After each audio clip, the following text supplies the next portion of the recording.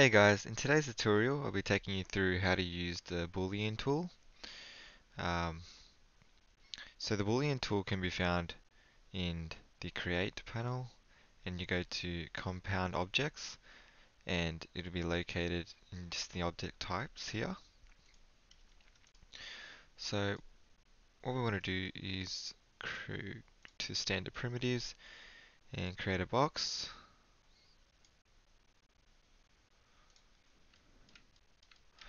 and then we'll also use a sphere.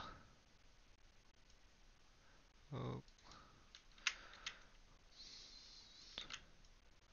sphere cutting through like that. We'll move it.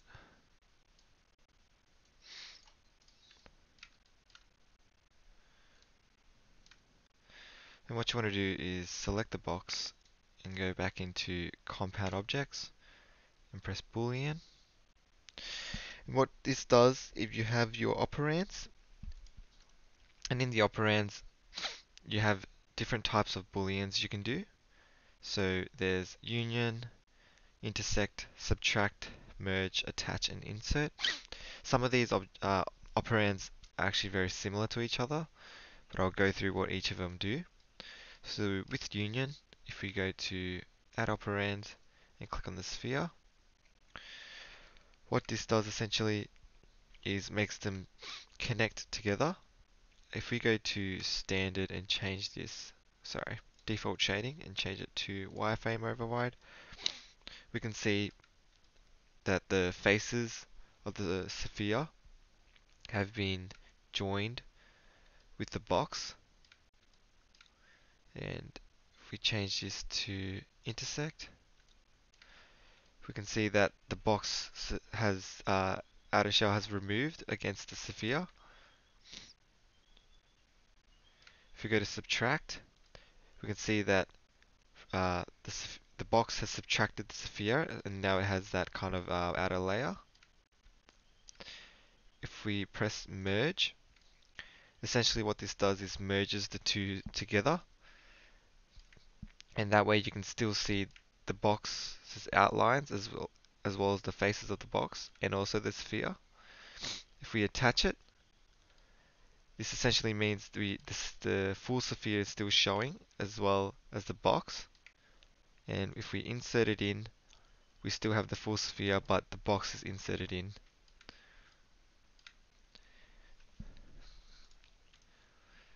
So from this, if I go back to default shading, I'll just show again what each of these do. On the outside, attach, merging, union, insert, and subtract.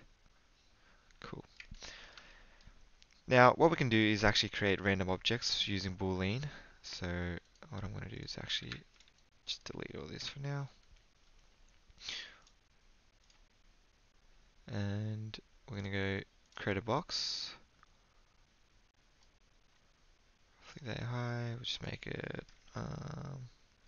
30, 30, and 100.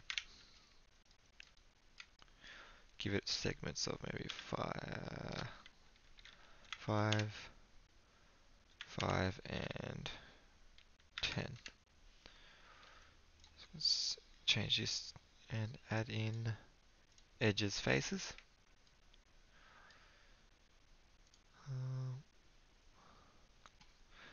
Alright.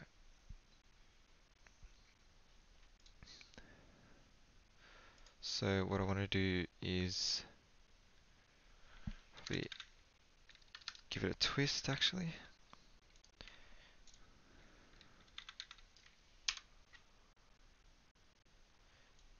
Angle it.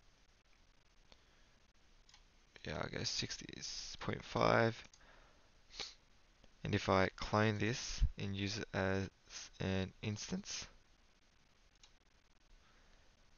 and also mirror it, go OK. Now if I go back and go to the Boolean, Scott box 2, go app operands, and click on the other box. Go through intersect. You can see it's kind of cut off the shoulders. Subtract. Kind of get this uh, funky box that's just been removed. Merge, attach, and insert. Might actually go with intersect. That's looking quite nice.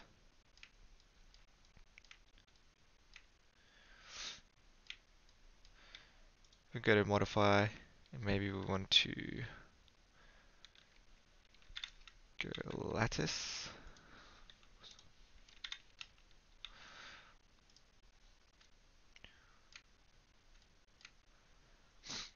And I'm going to scroll down and decrease the radius of the joints. Make them 0.5.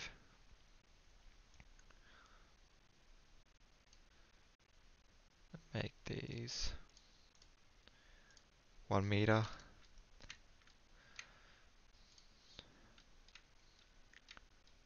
And yeah, that's basically how you can use the Boolean function to aid in your design.